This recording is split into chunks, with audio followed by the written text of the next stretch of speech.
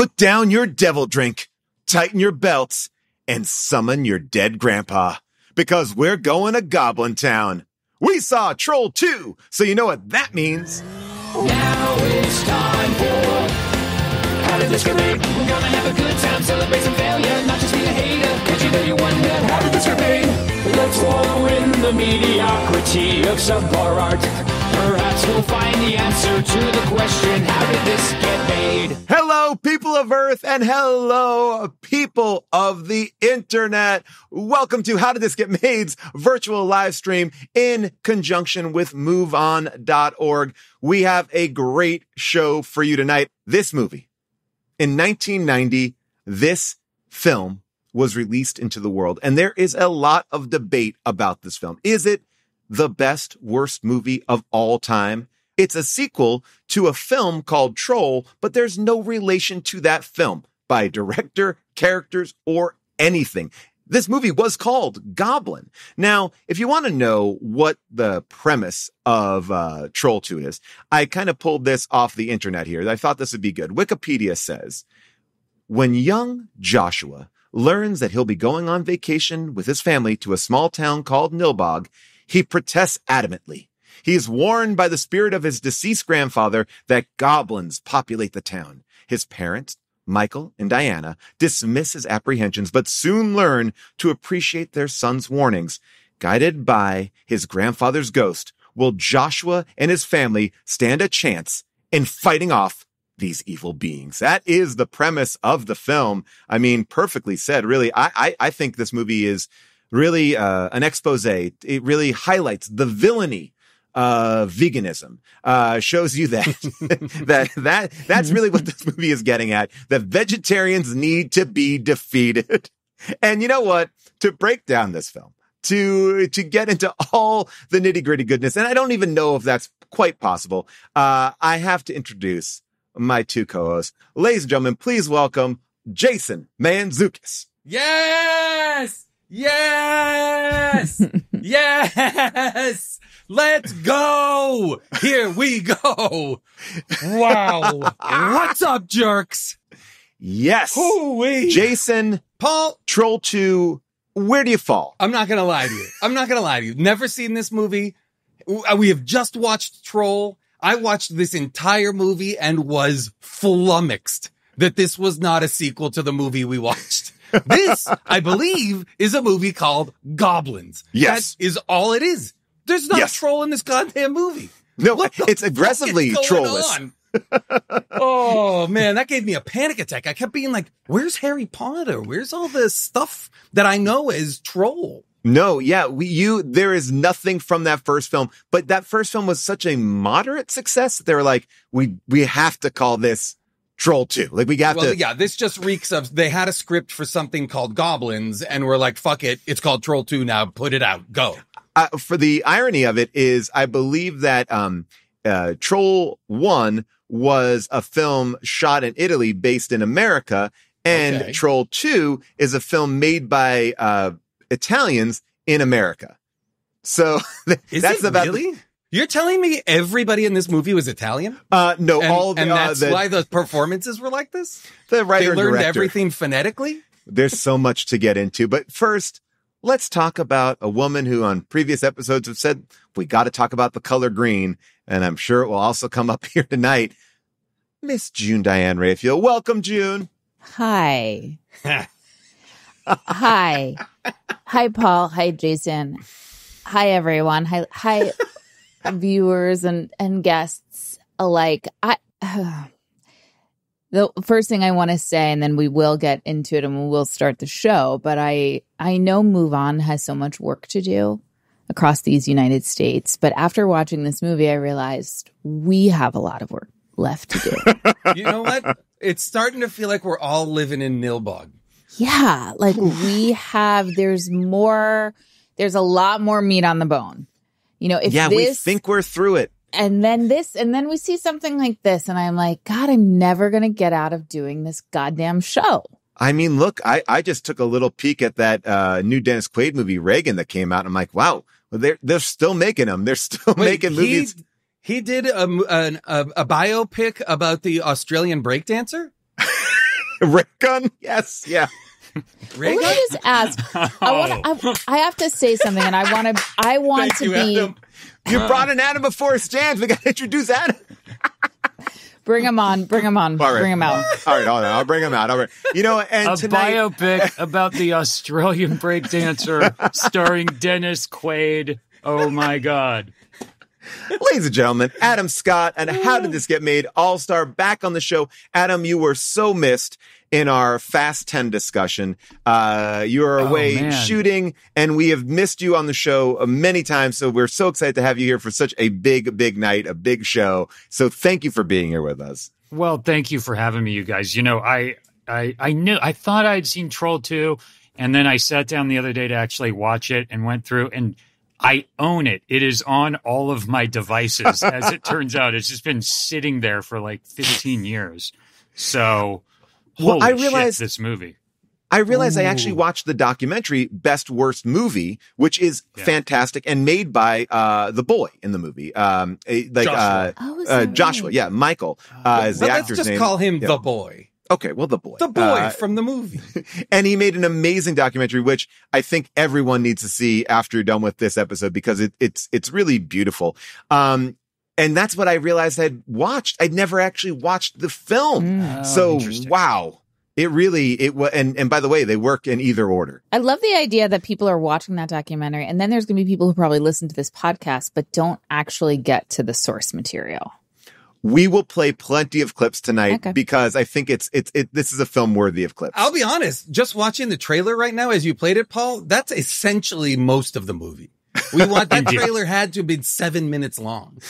Well, it's you know like what you got, trailer plus just like an hour and a half of shoe leather. And that's the movie. They show us every bit of travel. Everything. If they're going from here to there, you're seeing every step of the way, every jog, we watch that kid stretch before he jogs into town. That's right.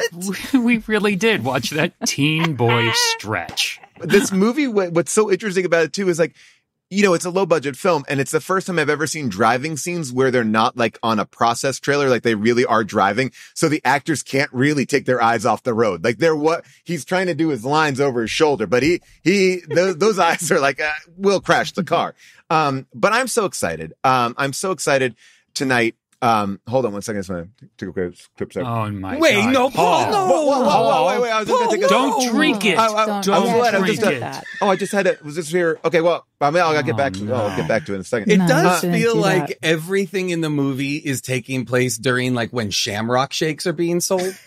Like the green was so green as to make me feel as though it was part of like Irish mythology or something. Well, you know what I have to say? This is what's really weird about the movie. Like, and we're going to get into so much. This is what's weird about it. Well, right this now? is, and the only thing is the only thing that's weird and struck me. They are so hungry. And I'd love to talk about the time frame of the movie and how long the movie takes place over. But they have not eaten. And the food that is presented to them, that the goblins present to them, is so disgusting looking. So gross. It's beige. It's like and the then worst green. supermarket cakes that you would ever see. It's like, cakes and puddings and just goo.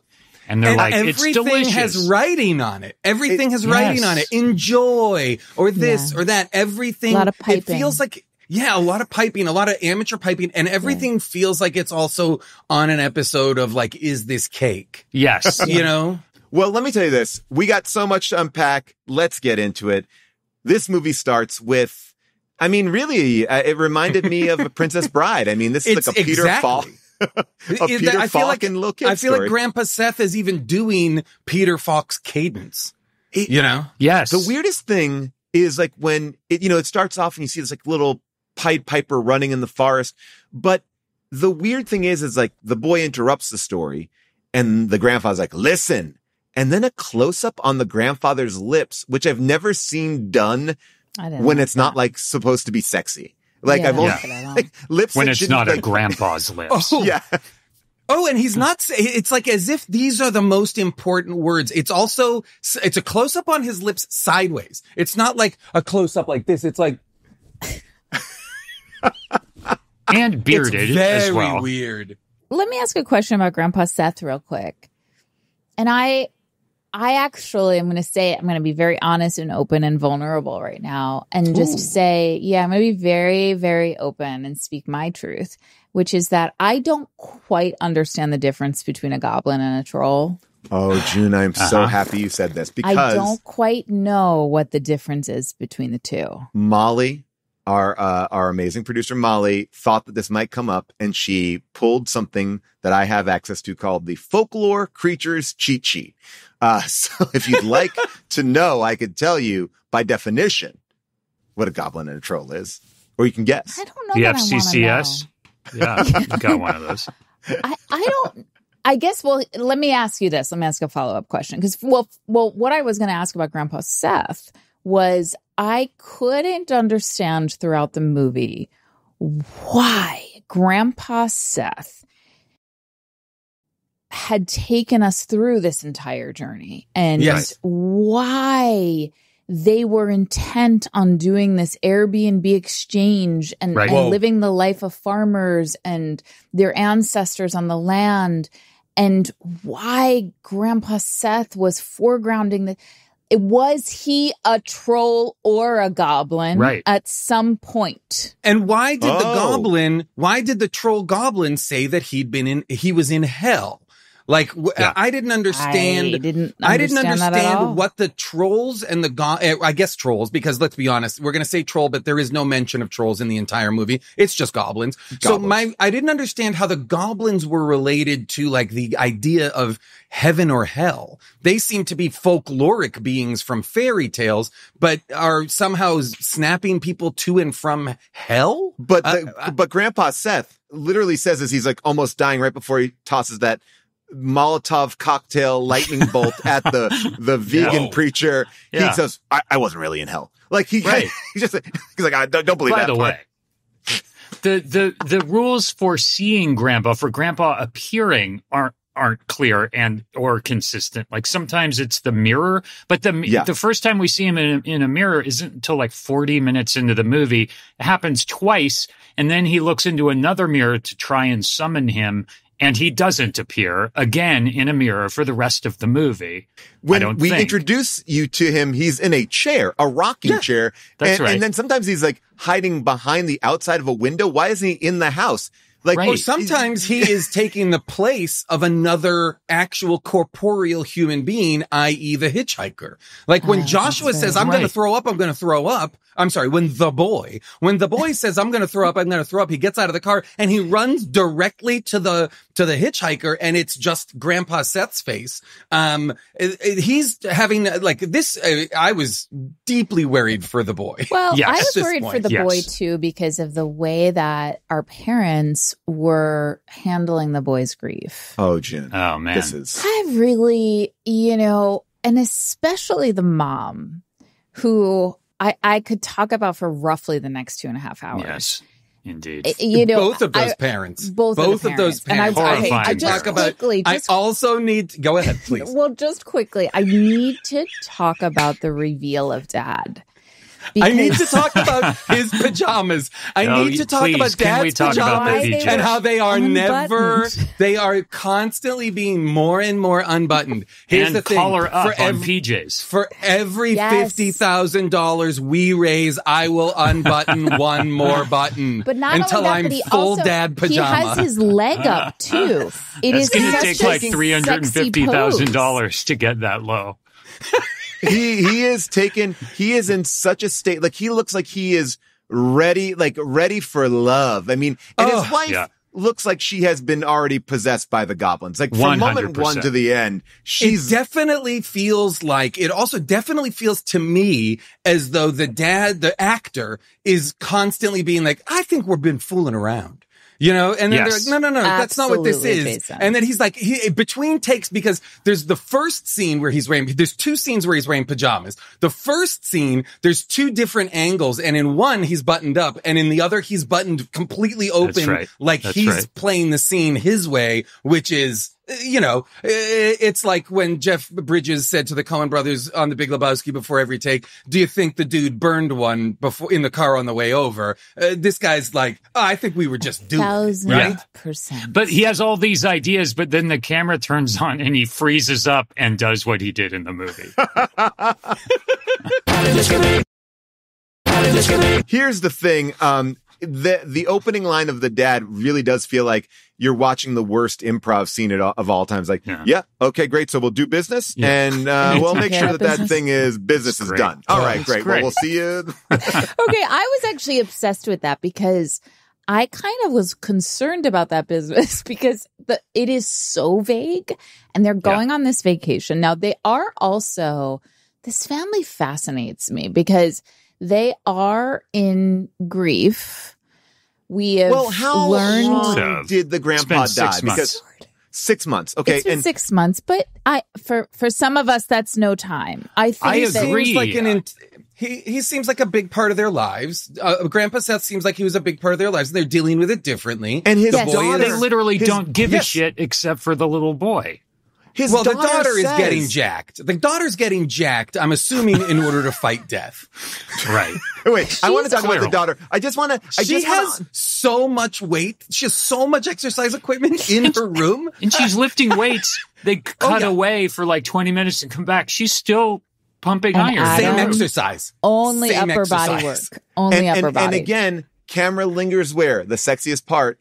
The neck, like that part of the neck, that just right there, the nape of the neck. Well, that's the sweat collector. When you're lying back on the bench, that's where you get that's a shot glass full of sweat, Paul. I mean, I've talked about cum gutters before. I don't know if that's sweat gutters up top. That you got cum gutters on the bottom, sweat gutters.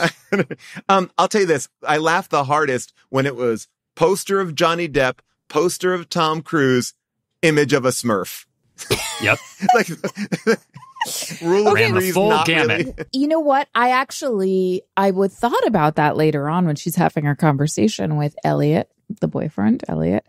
And first of all, she switches gears so quickly with him. I couldn't follow where she was. Poor guy. But at a certain point in that bedroom scene with him, she does seem to want to have sex with him. Oh, big time. Think, okay. Can we watch clip 2? Can we watch clip 2 and just see it? Just like enjoy it for a second. Here we go. This is the scene. I like you. But my family doesn't like you. They say you're good for nothing and that you spend way too much time with your friends. Oh, but I swear I never see them. Elliot, how long is this going to take? We're sick of waiting for you. Don't you want to come to Tonino's with us, Holly? Don't you want some pizza? Hey, these are cute. Hey! Do you see? What's wrong with having friends? Nothing. If you want to remain a virgin for life, you take them to bed with you, too. And I don't believe in group sex. Is it true that your family's going on vacation tomorrow? Yes. I'll come with you. Okay, I'll tell my father that you're coming with us tomorrow. Where are we going? Nilbog, a wonderful half-empty town. Half-empty? It's an exchange. A family from the country is coming to live here, and we're going to live in their house. Oh, Elliot, it will be wonderful. You and me, in the woods. This time, we'll be able to be together for sure. Yeah. You said it, Adam. Half empty. I mean, half empty is like, let me ask this question though, Paul. Like, so this is a big storyline throughout the movie. And the fact that he wants to be with friends, that he has too many friends. This is a big issue for them. And I couldn't help but wonder, number one, why do they care that he has friends? Yeah, why does that? Why? Doesn't that? That would seem to me to be like, oh, he's got a group of friends, like they're social, but unless they're being shown to be demonstrably bad, which kids, they're not. They're goofy kids. They're kind of nerds. Also, why does he have those friends around him all the time? This is, I think, there's a little bit of gay panic in here. Yes, because she's like, you are a homo. because you're hanging out with your friends. Like You take basically them to like But bed with also you. her dad is his biggest criticism is that he's always hanging out with those friends. That's the reason the parents don't like him either, is that he's not making her the priority. I'm not sure what it is. It doesn't make any sense because honestly, Elliot and his friends seem like perfectly lovely doofuses. they're knuckleheads. They're real knuckleheads. But are they? They're the Arnold? best. Poor Arnold, who gets turned into a tree and cut down with a chainsaw. Arnold deserved it. These Arnold fucking deserved dorks. it. My favorite scene. I We'll wish talk the about it movie when was we get about there. them. I wish the movie was about the Me 4 idiots in the RV. Where'd they get the RV? They're the I best. wish So I many had questions about that 15 RV. minutes. I wish I had 15 minutes of them just finding and getting the RV. But There's a Jason, story but I thought at a certain point in the movie, I was like, oh, they already had this RV. yeah. Because But they, yet first of all, they they said seem that very they kept settled them there. waiting 90 minutes, but then they're ahead of them. So the boyfriend clearly left earlier than them. Yeah. No one's communicating anything. Like the boyfriend, then he does want to be with her.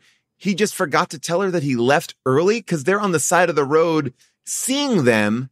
It makes I can't figure out if this guy's a dick or if he's not. Like normally these movies, they let you know one way or the other. Like Adventures of Babysitting, when it's like Bradley Whitford, we know he's kind of a bad dude. Here, we don't know. But the dad, I think he does have that RV because the dad sees the RV from like 3/4 of a mile away and is like, it's your boyfriend with his no good friends. Like it is super far. So he knows exactly who it is. And I was wondering, as far as the gay panic goes, are they trying to infer that these guys, because they wake up in the bed, the two guys are like in a small bed without clothes on, waking up in the morning together? Are they actually trying to infer that they are actually gay together? No, right? They're just trying to... No, because they're also trying to deflower people, because when they hear that scream, they're like, uh-oh, he did it. Like, yeah. Liberated They're women. so into this town full of available the town of 25 Yes. people. 25 that has a sheriff. But there is, I was just going to say, there's one moment that did make me think that the guys were fucking each other in the RV because it's when she shows up around the corner of the RV, Holly, the daughter, and she's walking and she's big mad and she's going to say her piece. And he comes out of that RV looking, there's no other way to say it, but freshly fucked. Yes. He's looking disheveled and hiding something behind there. I did not know how to read that scene. You saw it too, Adam? 100%. I thought these guys were all fucking each other in the RV. Interesting. This is an open time. This is the 80s. People are trying stuff. They're having fun. It's not even, we don't have to label it. It's poly. It's just fun. It's a polycule in there. That's wonderful. If you can't find a girl, you sleep with your friend. Sure. We're not judging here. Guys, we're it's doing not a big vacation deal. swaps. Right. We love it. We love it. Listen, if the RVs are rocking, don't come a knocking. By the way, just to go back to them going on this fucking trip in the first place. They want to go. The dad really wants to go to their ancestors. They're farmers and peasants, just like our ancestors. But the people who they're doing the house swap with are complete strangers, right? They aren't family. Am I right about that? This is where our family... They seem to be like stymied again when they realize that the people have not left the town are still there. That's right. I guess my question is this. Why is it so complicated for these goblins? It's like they're setting up so much systems. Like, just throw the wooden spear at them. Like, why do they have to? Why all this solution? I have even a bigger question. I want to pull out even further because and again, I could have misread this. We know that that's possible, but I believe this movie is about, you said it in the beginning, these goblins having to eat plants and having to eat vegetation. And so what they do to feed on, to feed themselves. So what they do is they end up turning these human beings made of meat into vegetation that they can eat. And then they eat Yeah, them. remember but why not just eat plants? I felt like, because it worked in different ways, right? Arnold gets turned into a tree that needs to be cut down. The girl that Arnold is chasing turns into a puddle of goo. Yeah. But they eat that puddle of goo. I felt like, are the humans, are they using the people as like manure, basically, as something that the plants can grow out of? But no, because sometimes the people just turn into a puddle of green goo that they start eating. They eat the goo. I don't know. And that goo is not vegan. It's made of melted people. That's not vegetables. I think that like what they're talking about. Well, first of all, sap in this movie, everything that's sap is green, which I don't think that's the color of sap. Again, I'm no botanist. But sap is green in this movie. And I think when they give them a bite of the plant life, their bodies, it runs through their system and then their body turns to plant.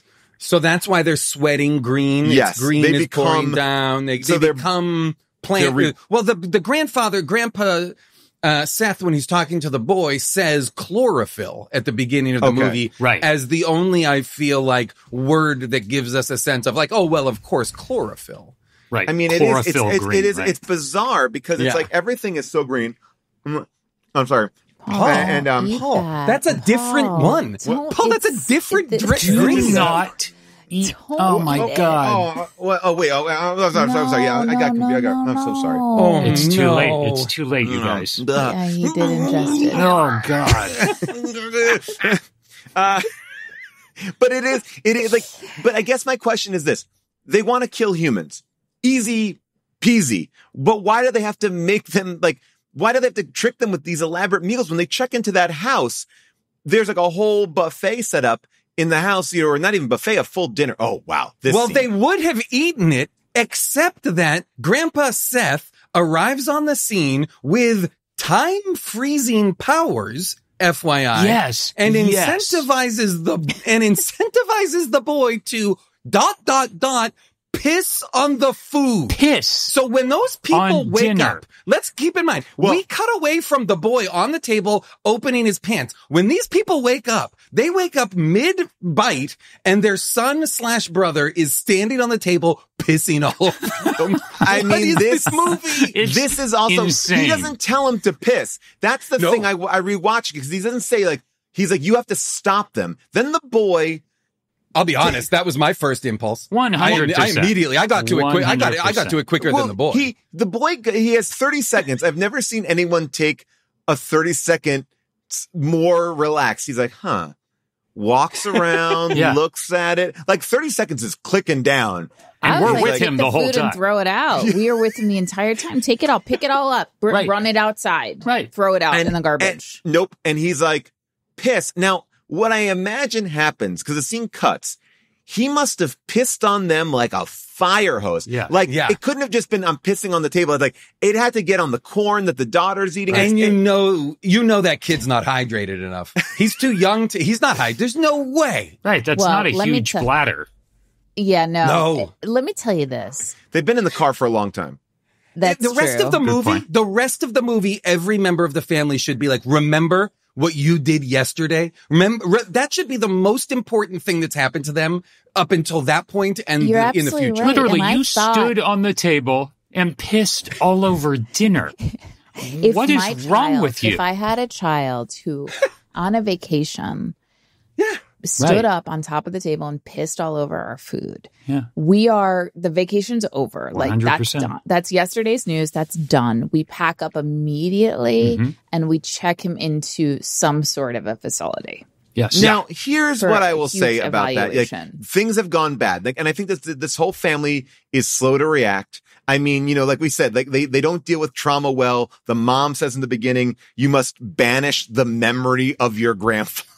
Banish. Right. Well, she also makes him say a sentence that no child would ever know, which is, Grandpa Seth is just an invention of my subconscious. Which he isn't. Technically, he is. That child should be taken away from her. So, that is crazy. Well, it's even crazy though. Sorry, Paul, but it's also crazy that they are going on this sort of working vacation to process their grief.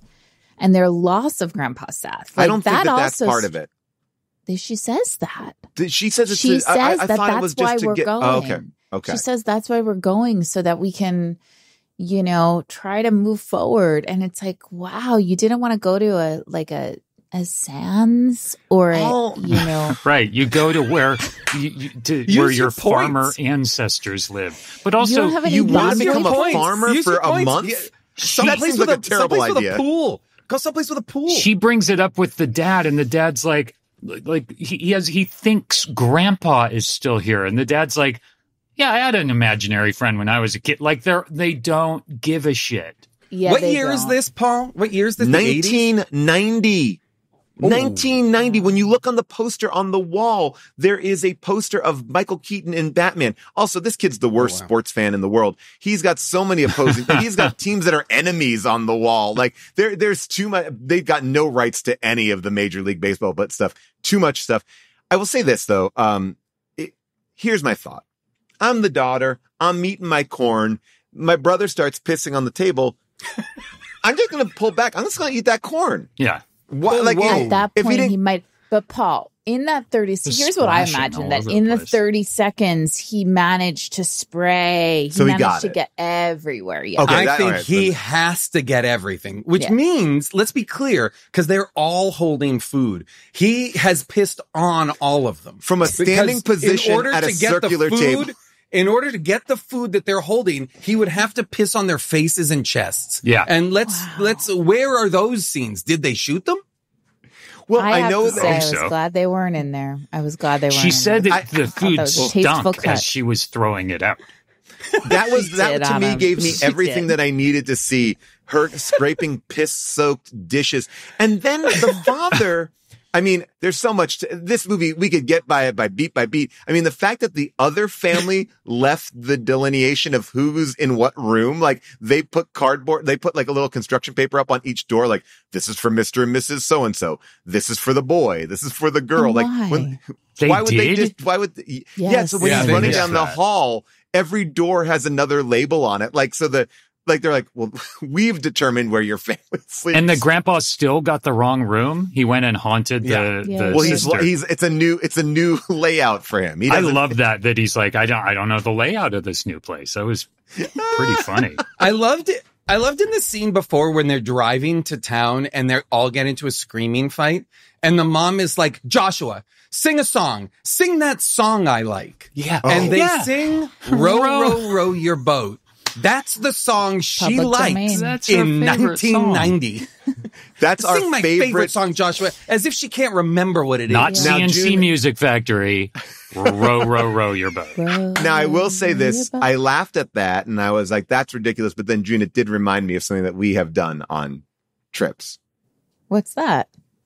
We have sung the Burger King theme song in the row, row, row your boat cadence with our family.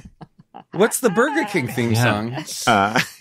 What is it? I can't remember. It's like have your way, or like BK, have it your way, you rule. It's very catchy, and I know it doesn't make sense. This has become a car trip game for us, but it has, and we dread it. And doesn't Burger King have a new burger with Tillamook cheese on it? Hey, Tillamook, you can't beat Tillamook cheese. Man, that sounds good. By the way, those poor actors, all the sweating of the green and the goo and the sandwiches with the green, it just looked disgusting. The guy that gets turned into a tree, all that shit on him. It looked like he had an alien face hugger on his face. And it just took earlier in the so movie, long. It looked like the boy had a chest burster. There's a lot of references. Why can't they eat? Like when the father goes, you can't piss on hospitality, which I think is a beautiful sentiment. Yeah. Obviously, that's something that lesson learned. You can't piss on hospitality. And he goes for his belt. And I think, oh no, he's going to use his belt on the boy. And then he's like, no, I'm tightening my belt to take away the hunger pains. Yeah. Because. So Paul. Yes. So here's what. So all the food's been pissed on. Sure. He can't go back and eat that. The one general store in town has those farmers hanging out in there who are not very welcoming, and there's no food in town. And it seems that they cannot get to any groceries, sundries. They're so they brought nothing. They brought nothing with them. They're so angry that this family is like, they didn't leave anything for us. It's like, of course they didn't leave anything. Like, that would be disgusting. They have a car. They can go. What's confusing to me is the movie's logic would make more sense if they were stranded. Right. But they're not. No. They have the ability to move around as much as they want. They have also just arrived. Right. They arrive, they walk in, and the food is there.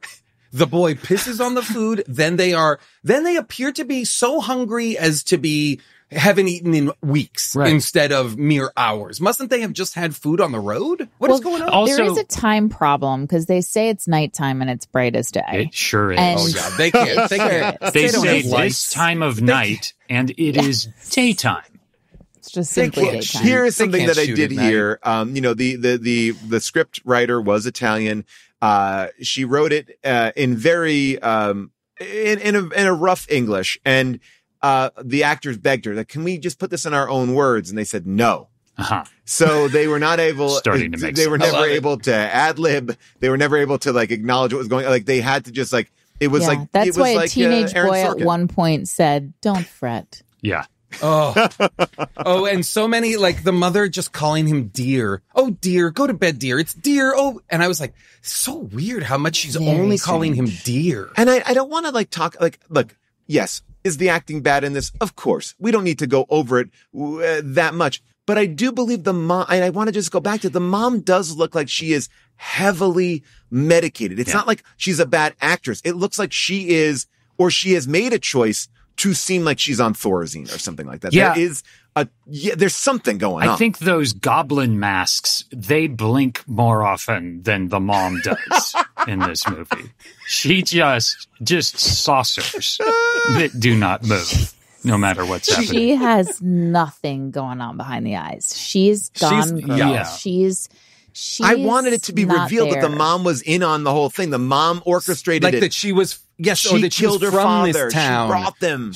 Yes, she's from this town and has some connection because it's her father that's Grandpa Seth. No, it doesn't seem like any of that. Nothing. Here's my favorite part. It's scene 8. How they find out that Nilbog is Goblin. And I have questions, but here, let's watch this. Grandpa Seth, are you there? Uh-oh. Nilbog! It's Goblin spelled backwards! This is their kingdom! What I love about this is the plan was he will see the name of the town, he'll see Nilbog in a mirror, and it will be reversed, so then he'll be able to read Goblin. Yeah. But when he looks at it in the mirror, it still spells, it's not reversed. There's no difference. Indecipherable is what it is. Yeah. It's like but yet he commits to, for the first time I'm seeing it. Yeah. But there is no But here's the difference. thing. It doesn't matter that Joshua finds out it's Goblin. Right. He knows there's goblins. Exactly. He's the only one that knows the truth. Meanwhile, the father, him and his dad have gone to the store. The father has fallen asleep within seconds of sitting down outdoors on a bench, reading a book that I believe just identifies different types of vegetables. It's called Cooking Vegetables, which is also in a flip book format. Yeah, it's like a children's book about cooking vegetables. He's like, oh, this looks interesting. It's like that thing where there's just absolutely nothing to read and you have time to kill and you're like waiting in a waiting room or something. You're like, okay, I'll pick up this magazine that I otherwise wouldn't read. He has picked up this. Yeah. He's picked up a picture, a child's picture. But where was it? Is it sitting on the street? Because he's just I think it was sitting on that chair.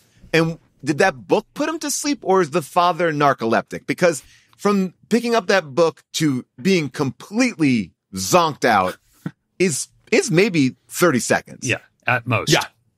Well, Paul, you said you have some sort of a cheat sheet on goblins and trolls. What do you What do you see there about their relationship to vegetables? Yeah, get back to that. Like, let's go to the call, goblin Jim. fact sheet. All right. This Thank is, you, of course, by our producer, Molly Reynolds. She found this out. A goblin is a small, grotesque, monstrous creature appearing in folklore from European cultures. They have all kind of temperaments, and their appearances change based on the story or the country of origin. Goblet is how you refer to a female goblin. And I don't think there were any female goblins. I didn't notice it. I assumed they were all men, and maybe that's my bias that I have to work and on. is the woman in the house that looks like a church, is she like queen of the goblins? What's her title? I want to get into Thank you her for bringing her up. Yeah. Or is she the goblin queen? I want to it's Stonehenge, but it's not. I want to bring two things together, and then because I want to get into this. I will also say this. The original English translations of the Smurfs, they were called the Goblins. Oh, huh. So, okay. And I think that Gargamel. So Papa Goblin. Handy Goblin. Brainy Goblin. Goblinette. Goblinette. I'm realizing, and I want to hear more from you, Paul, on this, but I'm realizing that I'm just thinking about gender and goblins now. And I'm like, well, I think I saw many adults and children, women and girls turn into goblins before my very eyes. But once they were goblins, I didn't see any gender identifiers. I assumed that they were all male creatures. They carried themselves like men, right? This seemed like a town, and it seemed like the women in the town. Well, everybody that's a human is a goblin. I don't know that we maybe. Right? Because everybody is also in town is a goblin. Yes, everyone in town is certainly a goblin. But I do believe that the Gargamel character, if we're keeping the Smurfs analogy, is like she is the Goblin Queen. I think that she is like, these are my children, and she's pushing them out because like she seems to be overseeing everything. Yeah, and she had all of the infrastructure, special powers. Definitely. Doesn't she do something at the end that's super? Oh, yeah. People that have young. Yeah, that's right. Lightning and people that have powers in the movie don't really they use them like once and then. And so you can't really tell if it's like a thing that they go to a lot. Like even Grandpa Seth being able to shoot lightning. I was like, wait, why didn't we use this multiple times? Time. Also, and also turns out that the humans have power too, which is to just, I think good thoughts. Now, Grandpa Seth I have says a lot that, of questions about. We'll get to that, I guess. But Grandpa Seth says at the very end of the movie at Stonehenge, he's like, and obviously, as I've said before, just be good. I'm like, sir, I have never heard you say this. Not once. And by the way, what does that even mean? Let's see the witch's introduction. This costume, and look, again, they're low-hanging fruit here. Bad acting, bad sets, bad writing, thought whatever. this woman was amazing. Me too. That's what I was going to say. Fantastic. And this is the best. Yes, best intro of any character. Everything. And I will say all of this while dressed like something you would get at a Halloween adventure. And to pull off that level of acting and that bad of a costume, really, truly. And then when she turns into the young version with the lighting and it's Stevie Nicks like in 1988. I love it. Fantastic. Like, please, like somebody could take her scenes and cut a rad 80s, 90s music video. Averill, you heard it right here. Like, yes, please, Averill. Please, great. Go ahead. Here we go. All right, this is the introduction, scene 3. Allow me to introduce myself. I am Credence Leonor Gielgud of ancient Druid origins. My ancestors came from Stonehenge.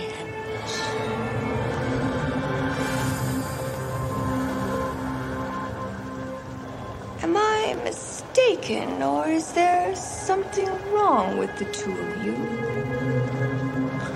We need a doctor, ma'am. Please call the nearest hospital.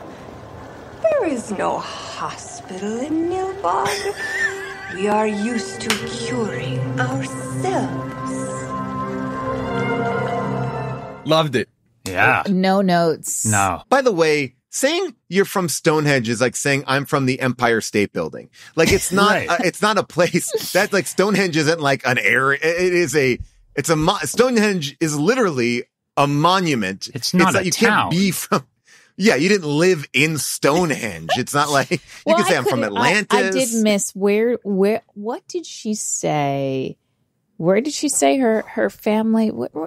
Ancient Druid origins. Ancient. That's the most vague way of. Oh yes. Where are you from? What country are you from? Oh, I have ancient Druid origins. You know, my dad is from Greece. My mom is of ancient Druid origins. ADO. My mom is ADO. My dad's from Greece. Listen, by the way, special How to This Get Made All-Star Jessica St. Clair has recently found out that she has more than your average amount of Neanderthal in her blood. Whoa. Yeah. So yeah, some of us do have to identify as. Oh yeah, no, my Neanderthals, 23andMe came back super high on ancient Druid origins. Super high. Did Jessica St. Clair, did that really happen? Neanderthal? Yes, Adam. Yes. That's wild. She has a pretty high percentage. That's fantastic. Paul. Yeah. Paul and Jason and Adam. There's a moment where they start. Grandpa Seth starts talking about how it's not just that this woman, this witch or whatever she is, Queen of the Goblins, has these powers. That the powers are coming from that little egg stone that she has that they must destroy. Oh, yeah. And the light is coming from the crack in the rock, but then there's also the circular stone. There's a lot of magic that is never given, at least as I could discern, exposition to help us understand the whys and the hows of it. Right. It's just the rules are all over the place. Yes.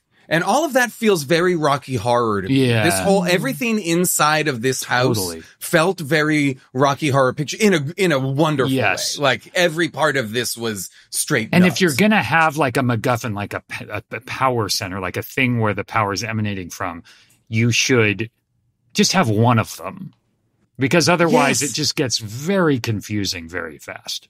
But yet it's all defeated by, and not to spoil it, a bologna sandwich. Like a bologna sandwich really throws a wrench into everything.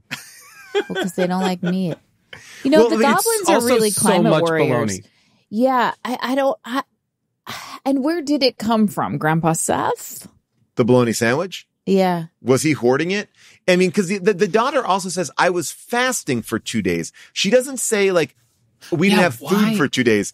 Was she fasting? By the way, why was she fasting? By the way, that's good for her workout. She's getting jacked. She's cutting weight because she's a bodybuilder. I feel like that's my headcanon. The writer, the now I know the Italian woman who wrote this screenplay was just hung up on food and consuming. You know what? That's food. A great like reading. I just think and the filmmaker too just can't. It's all about food and how grotesque it is.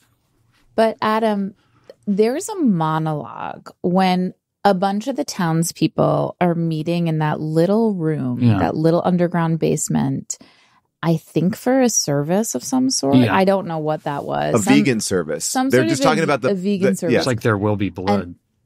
And they're talking about how disgusting meat is. Yeah. I'm a vegetarian, and I'll tell you this much. But I will tell you, I found that monologue to be very effective. And I don't eat meat, but I watched that and I was like, yeah, it's disgusting. Well, when she says, think about the fats in your blood, think about the cholesterol. I was. But I do think on some level, this writer wrote this because she's like, oh, I'm annoyed by my friends.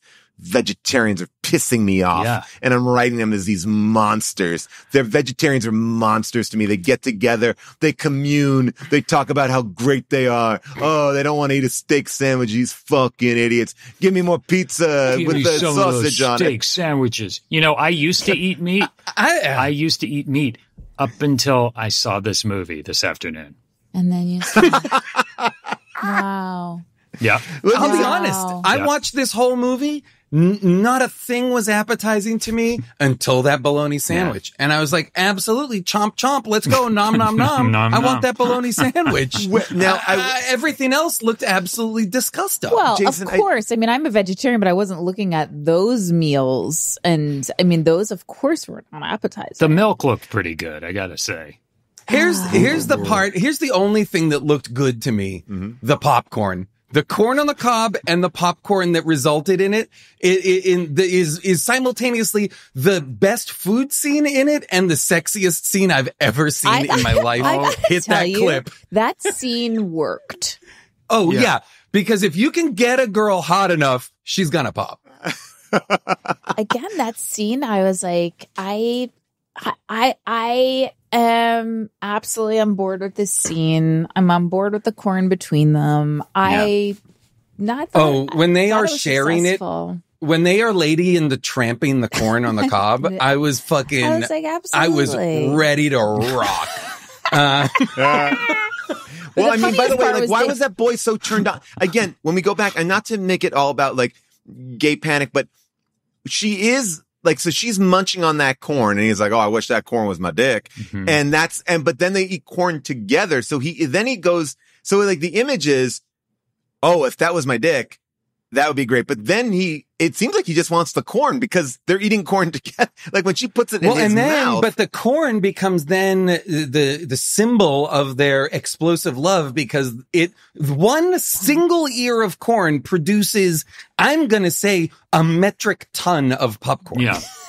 Like he They're drowns up to in their it. ears in popcorn. He is in a grave. He is dead. He's DOA inside of popcorn. But it also feels like they didn't have enough to really pull it off. I think you're right, Paul, that it's like almost there and they didn't have quite enough popcorn to pull off the whole like drowning Right. like in Witness.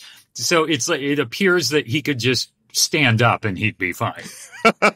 It's like somebody throwing popcorn at it. It just feels like aggressive because the popcorn, like, where is it even coming from? It should be coming from the kernel, but it's coming from the side. Right.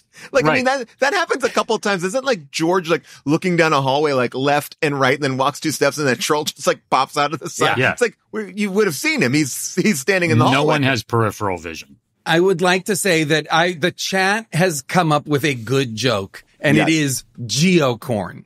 Oh, that's Wow. The great. chat is saying That's great. GEOOOOCORNNN, which is a home run. I don't know who said it. I just am seeing it splash by very quickly. GeoCorn has shut down the chat. Just took over. I will say this. There are some things that are disturbing about this whole family too, because it's like the dad's, we talked about the mom saying, banish your grandfather's memory from your mind. We've talked about the son pissing on the table. And then also at one point, the dad says to the daughter, are you still smoking dope? Like still, like, not like, are you smoking dope? Are you still smoking? Well, because they all know she's cool as Yeah, hell. she's the coolest. They all suck so hard. The movie should be about her. I scratch that. It's not about the boys in the RV. I'm only interested in Holly and what she's up to. She's working out for I don't know what. I wanted her to be so physically ready to do war, to do battle after having been working out so hard. Not the case, but she's fascinating. She's smoking dope. She's hanging out with the guys. She's giving him ultimatums. You're right. And I want to talk about her. I'm so sorry to go back to her workout routine again, but it's connected because I do think it's fascinating that they didn't have her like doing crunches, like a classic young teenage girl. Like I got to do like 100 crunches and keep my stomach really, really flat. Like she's straight up chest Barbells, pressing. Pumping iron. Boom. Yeah. 100%. Well, it's very much like we didn't know about crunches in the 80s. It was just barbells. We just did. And what's littered around her, more weights. There were no yet split her squats in body- the 80s. But there's no yoga. There's no yoga mat. Yeah. There's nothing. Body. And I will just say, like, her body is great. But I'm saying it's not the Paul. Okay, be Whoa, cool, whoa, bro. whoa. Be cool. Take Her it body easy. is- Take it easy. Paul. No, but it's not the body of a bodybuilder. Like the amount of weights that she has in her room, I would expect a different kind of body. I was just thinking it looked exhausting. Let me ask you this. Is this her way of dealing with grief? Is this her way of embracing health and life in the face of death? Very good, Jason. Holly is saying, you know what? I will build my body. I will strengthen my body. I will choose to remember Grandpa Seth, because keep in mind, she also sees Grandpa Seth in a mirror. Sure does. And that's super weird. Scares the shit out of her. And that doesn't back up the boy at all. The boy still remains, everybody thinks he's crazy. Yeah. I will say that with all that working out, I agree. I wish she would have just fucking shredded some of those trolls at the end. Just take them out with her power. Yeah. Give her a sword. No, Give her something. She does deck Elliot pretty hard. She does. I mean, she destroys him. Weird with sound one effect punch. for the punch, Sure. but yes, she does. Sure.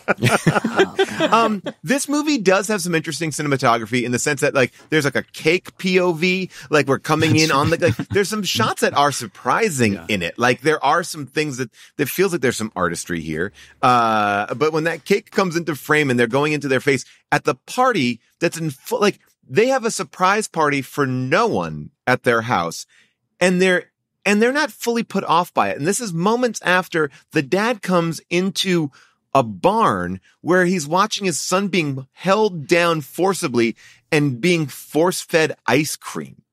Like, and the dad's like, all right, we got to go back. But the ice cream wasn't green, which was interesting. That's yeah. right. The ice cream was white. It looked like whipped cream or something like that. It was, so again, I don't want to be just pointing out inconsistencies because I don't think they add up to anything, but that helped. It wasn't helping me figure out the rules. It was clearly not like ice if cream. If he eats anything that they give him, does he turn into a pile of green goo? Well, this is the thing. Even the girl what with is the it? beautiful freckles in the beginning of the movie. I mean, and I haven't seen natural freckles like that. Oof, I mean, what a blessed, Definitely blessed real, freckles. No, Paul, just so you guys know, there is a very big beauty trend where women are putting freckles on that look like that Wow. Wait, what? right now. Yeah, maybe not that Like distinct, but they're- Raggedy Ann and Andy painted there's- on. Yeah, there's a lot of young women who are and different beauty brands are selling these freckle pens. That's right. And also Wow. freckle patches where you put this patch on, Patches?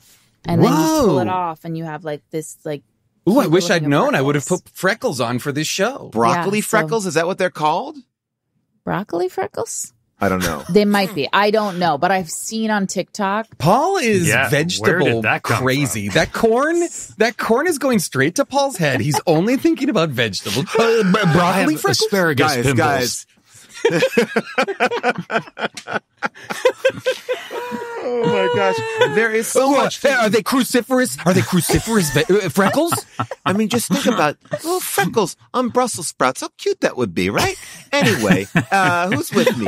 I'll say this much. There's so much to get into. I want to also I want to open up to questions. I want to get into it all. I do think it's worthy of just highlighting the boy who goes to the store, only gets milk, and then is chugging and running with milk. The most it felt hot. It felt like he was actually drinking milk too. And I was like, oh. It also seemed to me to be that the milk was thicker and grosser. Yeah. So why not just get rid just of it? toss it. Well, I'm still horrified to think about how many times I would run in from like playing outside as a kid, and I didn't have a glass of water till I was 18 years old, and so I would. Water was run never in. an option when Was you were never. a child. Nobody ever offered it. No to one me, and offered I would- water. Well, it was bad for you. It was bad for Yes, you. I literally would fill up a giant pint glass of milk. Yep. Of whole Chug it milk. down. Chug Oh it. yeah. Yeah. I mean, To I've got quench my thirst. that thick viscous Vitamin liquid D. to quench that. I've talked about this, and forgive me for bringing it up again, but my nighttime ritual was something I saw on Laverne and Shirley, which was mixing Coke and milk, and I would drink it before bed. Ew, really? Paul. Wow. I remember that from Wow, Laverne and you must Shirley. have Did it keep you up? your shits must have been crazy. Insane. I mean, I'm lactose intolerant too, so there must have Oh. been some moment. I mean, that was. Are you still doing that? a little bit. Almond milk Every other night. Almond milk and Pepsi. I would love it if June came down just suddenly to get something after you thought she was in bed and she caught you pouring your whole milk and Jason, she catches me doing some weird shit all the time with food, and it upsets her so much.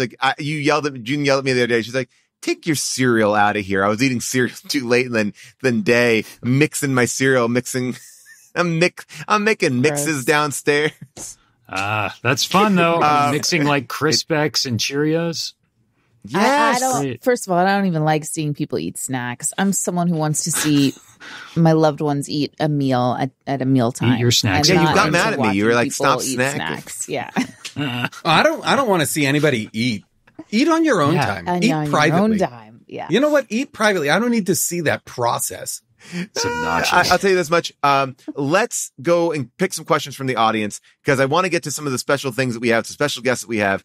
Yes. So this one is Bad Jim Varney writes, did the dad think they were actually going to do some farming? Like, was there actual farm work? And this is a great question. It seemed like he mentioned it a couple like times. They were responsible for keeping up that family's farm. They didn't seem like they were on the farm. They seemed like they had no knowledge of that. In fact, Paul, when the dad put the boy to bed, the night he pissed all over the dinner food, when he put the boy to bed, he said something about we're getting up bright and early, like crack of dawn. We're out here tending to the farm.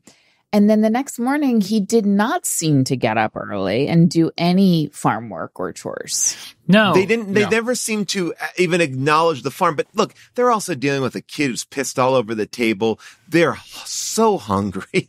Do they have to grow their own food? I mean, this is a bad vacation. Like you said, a bad vacation. But I didn't see any farm tractors or anything. Yeah, it didn't seem like a farm to me at all. No. Yeah, it didn't even seem like a farming town. It seemed like a sad town, but it seems like a town where, do they just bring in one family a month and then they live off of that family? Right. Yeah, and everybody feasts on that one family. I mean, you would think, what an embarrassment of riches then to have this family of 4 plus the RV of 4. That's 8. People. That's 8 servings for 25 people total. That's pretty But good. also, what did those feast. weirdos do with their house? They went and stayed in their house, right? Okay. But They were didn't, gonna though. They swap. just stayed in Right, town. because they just stayed in town. They had no desire to go. They didn't They were leave. just going to wait. They were like, their plan was they're going to go inside, That's eat right. the food. They'll turn to trees and we'll eat them. But this is my issue. If I'm a goblin, if I'm a troll, that family gets out of the car, I stab them. And I don't have to go through all this pomp and circumstance All of the making a rigmarole. meal or doing all this sort of Right. stuff. But I think that remember the guy says blood will ruin the meat or something like that. You can't don't ruin the meat, or that's not quite what he says. So But you need there to is a sentiment that there is a way to season process that needs to be adhered Yeah. to. Otherwise it renders the people inedible to the goblins. Okay. Again, what are we talking about? I hate this. Now look, now I know that you're saying that I'm obsessed with obviously vegetation, fruits and vegetables and things like that. Now I will say that there is this middle ground in the movie about vegetables and plant life, which are different things, right? Vegetable, like trees, like growing into a tree is different than becoming like a vegetable. A vegetable, like trees and vegetables are not the same thing. No. I mean, right? Or, I mean, I just It's felt a good question. This gets back to, I'm not sure why somebody turns into a pile of goo that everybody just starts immediately eating versus Arnold, who gets turned into a sprouting tree that gets planted into a planter. And with his coffee mug, that poor guy must have been in this position. Oh my God. For so long on that shoot. Can you even with all imagine? that shit all over him? What a miserable day's work that must have been. Wait, someone is saying that they nailed his shoes to the floor so he couldn't move. What? Yeah. That's how they What? kept him in that spot. They nailed his shoes to the floor, the actor's shoes to the floor. That's, I guess, in the documentary. What? Now, but just going, saying. Amazing. not the wardrobe, the shoes. So here's the thing that I was getting back to. So Nilblogger wrote, why did they all have that clover skin mark? This is again going to like, That's a great so question. clover leaf. We're going to Halloween 3. There's a lot of like the clover doesn't necessarily translate into the tree either, but everybody who is.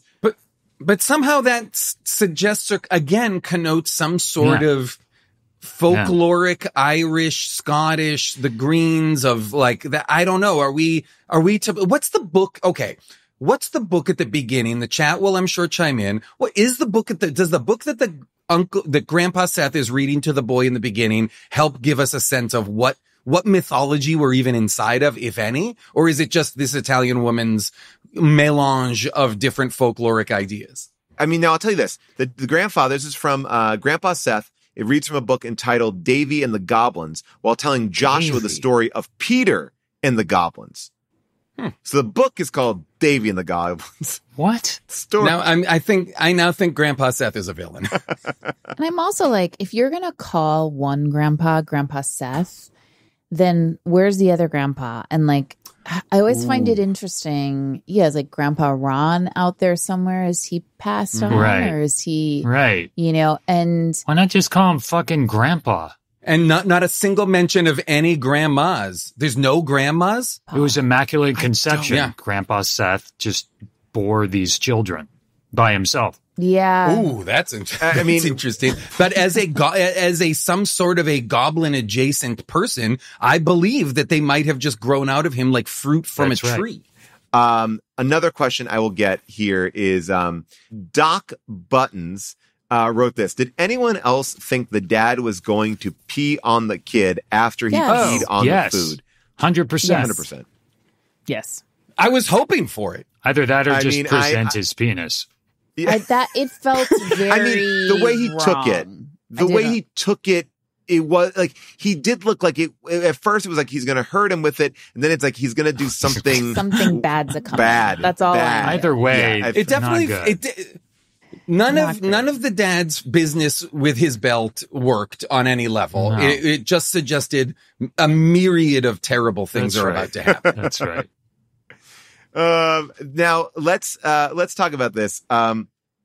Look, we have opinions about this film. There are a lot of opinions. Some people say it's the worst film ever, but there are other people out there with a different opinion. Ladies and gentlemen, for the first time ever heard, it's now time for Second Opinions. Ben Lee, take it away. Don't trust the mainstream for information. Don't trust Grammarly for punctuation. Don't trust a surgeon to make incisions. Check out Amazon user reviews. Get a second opinion. Second opinions. Second opinions. Great. The Amazing. great Ben Lee. He is amazing. Just one of the most creative, So fun, cool. down to cool. do whatever person. He's so incredibly talented. And like I said, his Substack is great. There's podcasts, there's things. Him and Ione do a bunch of great stuff on there. I really, really love it. These are 5-star reviews pulled from Amazon. It was hard to find these reviews. But I will say this, there are 1,240 reviews. 79% are 5-star, 7% are 1-star. So, you know, people love this movie. And the first one is from, Jesse Purdy.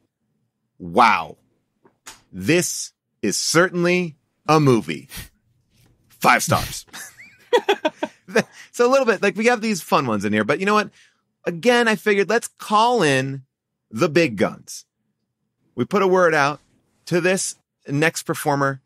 Ladies and gentlemen, please welcome Billy Porter reading a second opinion.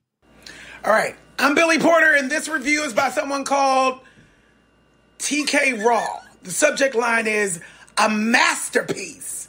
TK Raw writes, I don't like to throw around superlatives recklessly, but I wouldn't be surprised if God himself wrote and produced this film. It's stunning and perfect.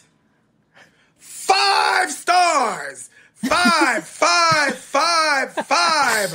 Across the board. The category is 5 stars, darlings. Amazing. Incredible. Billy Porter, thank you so much for doing that. Amazing. I want to read one more here. This is from Jacob DeBry. Jacob DeBry writes, this movie was amazing. You could truly feel the pain of the actors as they were being devoured by the goblins. I wish I had a grandpa like Joshua. 5 stars. All right, there we go. I love that he wants that grandpa. That grandpa did not make me feel easy. That grandpa made me feel uncomfortable. And his name was Seth. It felt like there was going to be a reveal for the grandpa that would have felt meaningful, and there really wasn't. He just appears, gives the boy a backpack, and disappears again. He certainly wasn't a warm, loving presence, to connect to. He was scary. Yes. I mean, sometimes he's actively scary. Scared straight is sometimes what you have to do. Let me tell you this. If you haven't donated because you've got it, I still want to be surprised. We had Ben Lee. We had Billy Porter. We've had a lot of people here, but I think when you think about this movie, you go, the centerpiece, the rock of this movie is the dad, George Hardy. And you know what? Let's hear a second opinion from George Hardy. Hey, it's George Hardy. Wow. And I played the dad in the movie Troll 2. Wow. It was made in 1989. And here I am today to read a second opinion for how did this get made. Sweetheart. What an honor to be asked. So I do want to let you know Mr. Sean Kelly did write in, and I've got this memorized by now. Sean wrote in, hey, how did that trash movie Troll 1 compare to Troll 2? Well, Troll 2 makes sense. And everybody was trying to make a good movie. They really were. Sure. So I give it a 5-star. But he asked one more question. Why is it called Troll 2 when there's no trolls in Troll 2? There's goblins. Anyway, I don't know. They were just going off some coattails, I think, of Troll.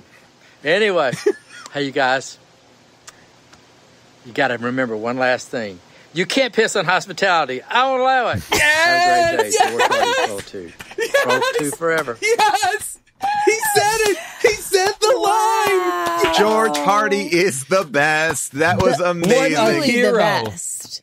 And I Jack, love right? him. I mean, he looks in great.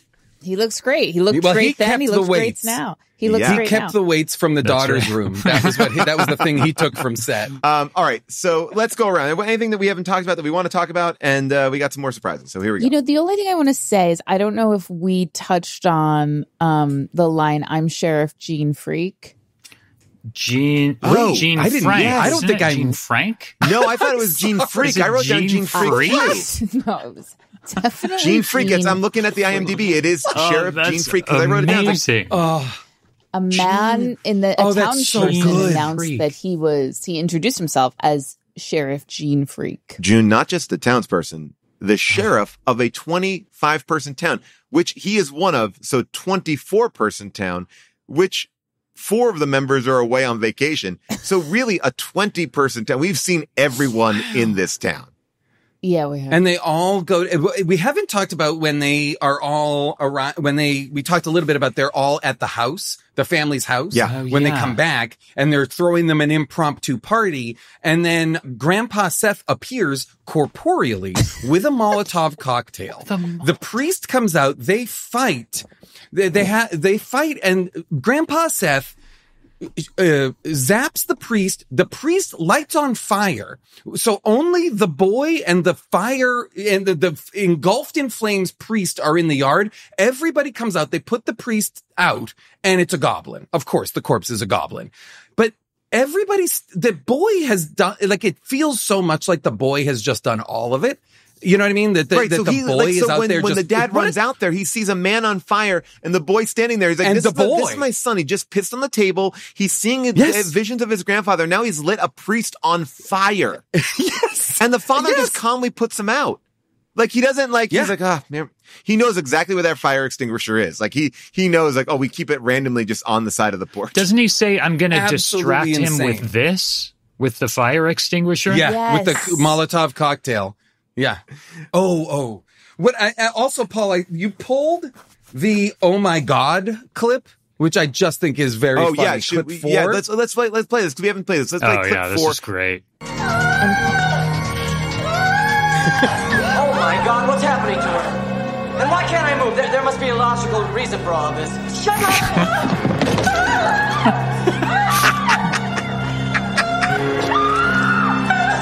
she's changing! They can't see her from there. They go. They're eating her! And then they're going to eat me! Oh my God!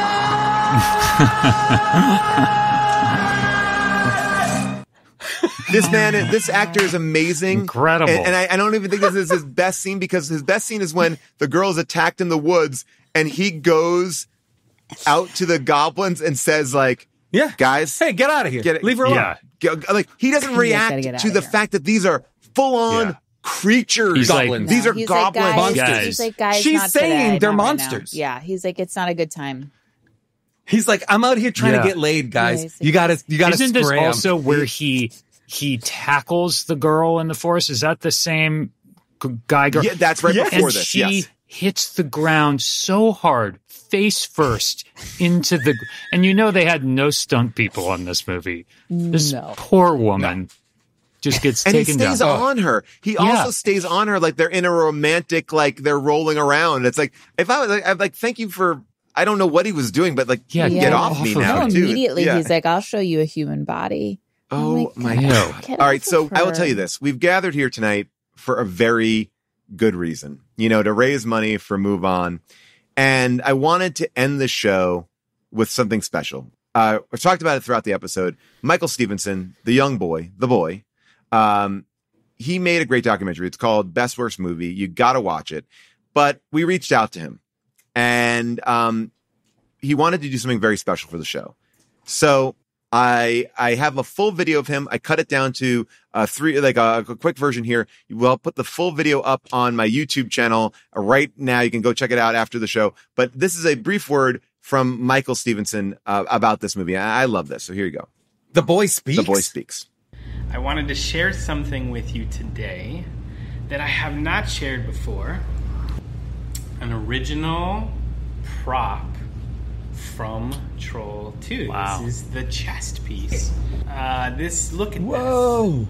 I can smell this, and it's the smell of the latex. It instantly brings me back to European cigarettes. That's the smell of European cigarettes and old stale pizza in boxes. That's what we ate every single day, was cheap pizza. Not like fancy Italian pizza, but like cheap, like Domino's pizza. And they never ordered new pizza. It was the same pizza. They just ordered a big one, I think, at the beginning of the production. And then we just kept eating from the same pizza throughout the production. First time that I watched it, I remember watching it with my family. 11 seconds into this this VHS tape, my dad says, Michael, this is a terrible, terrible movie. Oh. Wow. But all these years later, I can't tell you any longer that I feel Troll 2 is a bad movie. I think it is a magical movie. I think that, you think about the number of films that get made, more resources, more budget, fancy stars, fancy set, whatever it is, they're forgotten about. Many of them are forgotten about almost immediately after they're released. And Troll 2, for reasons not intended or planned, has become a film, a piece of work that will never be forgotten about. Yes. The best. I love it. Yes. Boy, he makes boy some great speaks the points. truth. Yes. The boy speaks. You can watch the whole video that he made for us on my YouTube page. And please make sure you check out his documentary. That's great. It's a great documentary. It's a best worst movie. Adam, it was amazing to have you back. Thank June, you, guys. Jason, what a night here. Thank you, everybody, for tuning in. Adam Thank you for Scott. spending Friday night with us. Thanks, Good guys. night. Thank you, Adam Scott. Bye-bye. See you next time. That's a wrap on Troll 2. Thank you to the entire team at MoveOn.org for helping us put that together. We raised $181,000. And guess what? You can still continue to donate. How? Well, we have these amazing shirts, the Nilbog Milk t-shirt. You can get it as a sticker, a coffee mug, whatever you want. You can get it at tpublic.com. And every bit of the money that we make from that is also going to Move On, which is ensuring that people get out to vote. Thank you, Move On. Thank you, Billy Porter. Thank you, cast of Troll 2. And thank you, Ben Lee. Holy cow. I love that new Second Opinion song. People, How Did This Get Made? And Dinosaur are coming to the East Coast. First of all, what's Dinosaur? Jason Mantzoukas, myself, Nicole Byer, Carl Tart, Lisa Gilroy, Seth Morris, Rob Hubel, and more improvising for your pleasure. That's right. We are going to be in Brooklyn, Boston, and DC. We've already sold out our first show in Brooklyn. We added a second show, and that is just a mere few seats away from being sold out. So grab a friend. Tell everybody that you know Dinosaur is coming to DC and Boston and Brooklyn, and you can get your tickets right now. Just go to HDTGM.com. And How Did This Get Made is going back to Philly. That's right. And we're going to bring them a good movie this time. We have to. Philly, we're coming to you November 16th. November 16th, we will be in Philly. Our LA dates are pretty much sold out except for November 8th. Get your tickets for that right now. Man, oh man, so many shows. But keep your eyes peeled because we might be opening up some more tickets to New York. It's sold out very quickly, but for you, we might have a few more in the coming weeks. Anyway, thank you so much, everybody. Remember, if you have a correction or omission from Troll 2, you can leave me a voicemail at 619-PAUL-ASK. That's 619-PAUL-ASK, or write a comment on our Discord at discord.gg/HDTGM. Then make sure to tune in next week to our Last Looks follow-up episode to hear me respond to your messages and announce our next movie. Please, if you don't know by now, Jason joins me on every Last Looks to chat about movies, TV, books, and we even get to talk to some of our favorite friends. So if you're not listening, what are you doing? I mean, we got good interviews on that show. Really fun interviews. Anyway, I will always remind you because I'm out there plugging it all the time. My book, Joyful Recollections of Trauma, is still available as an audiobook, as an ebook, and as a regular book. And if you want me to personalize your book, I'll do anything. I'll put a lot of stuff in there. Team Fred, not that. But everything else is fair game. You can go to my website and you can order a book at Chevalier's. They don't charge you anything more for it. I just have a deal with Chevalier's. You can also see where I've signed books and left them around the country. But definitely, if you like the book, write a Google review, or an Amazon review, I should say. And remember to keep the reviews coming on Goodreads. I am blown away. Thank you so much. And remember, one more thing, another remembrance here. If you listen to us on Apple Podcasts or Spotify, make sure that you subscribe to our feed and you have automatic downloads turned on. It helps us. Wink, wink, helps us. Anyway, last but not least, I got to thank our entire team for whom this show could not be done without. I'm talking about our producers, Scott Sonny and Molly Reynolds, our movie-picking producer, Averill Halley, our engineer, Casey Holford, and our associate producer, Jess Cisneros. That's all I got, people. We'll see you next week on Last Looks. Bye for now.